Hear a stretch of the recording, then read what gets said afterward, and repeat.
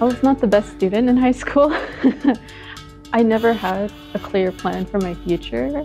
I didn't know what I wanted to get into. I am a single mother. Before this, I was working part-time job and I didn't really believe that I could do this. The ACCESS mission is to empower the urban Indigenous community through culture, achievement, wellness, and self-sufficiency.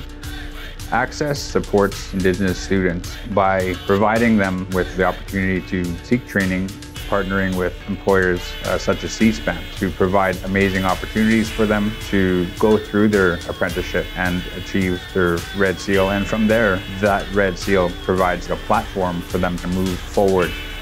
ACCESS Trades is a really good program to help Indigenous people that has some barriers from getting into the trades.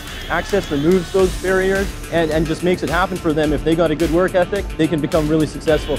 Our partnership with Seaspan has allowed us opportunity. It's really given us the chance to take people out of high school, put them in a trade, and have them have a job that they can go to, a meaningful job that can change their life. That's what our youth need, to have that hope and say, I can do this, to walk in there with confidence. And I think that's what programs like ACCESS do.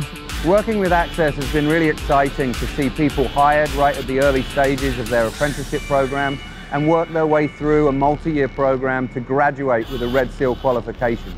Being at Seaspan, being the youngest charge hand in the yard, I had to prove myself.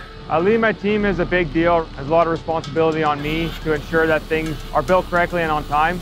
I want to make sure my guys are safe and are able to do the job they are here to do.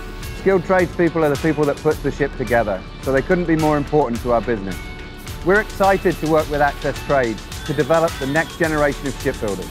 They really help us make sure that our workforce represents our community.